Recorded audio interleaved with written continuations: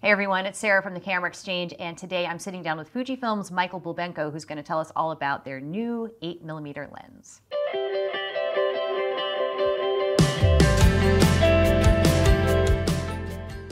All right, Michael Bulbenko, thanks for joining me to talk about a new lens from Fujifilm, a new 8mm that has a very long name. I'm not even going to pretend to try to butcher it. Why don't you tell us about it?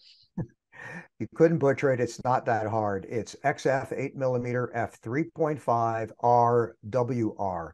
So the R in our lens designations means it has an aperture ring. R stands for ring. So you Okay. do f-stops right on the lens. WR means weather resistant.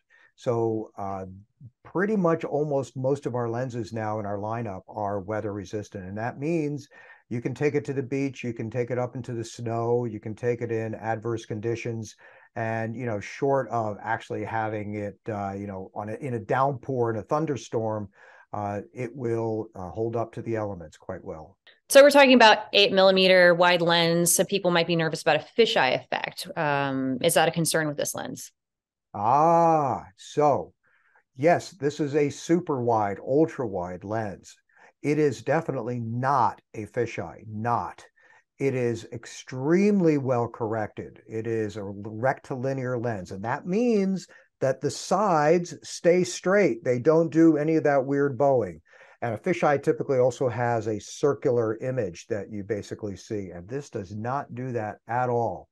It's a really, really high performing lens, and it's only $800, $799.